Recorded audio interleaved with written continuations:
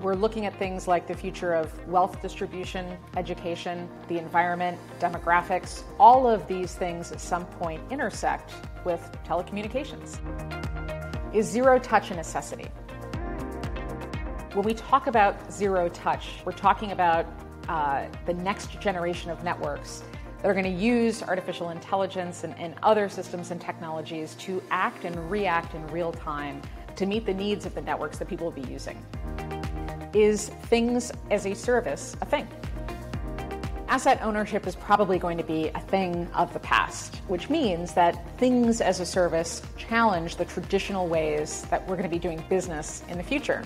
So there's some questions. Are CSPs making the right technology investments to be able to offer things as a service to their customers? And have CSPs evaluated what new assets they're able to offer as a service? Because we're going to need those in the near future.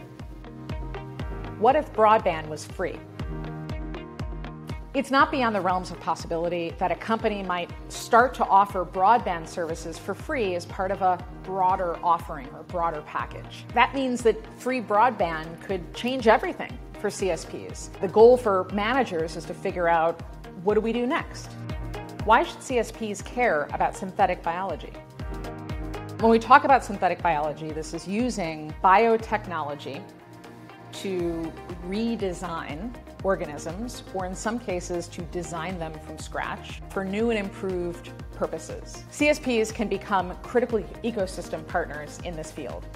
New tech players are already developing their own bioclouds, bio networks, and the infrastructure that is going to power our future.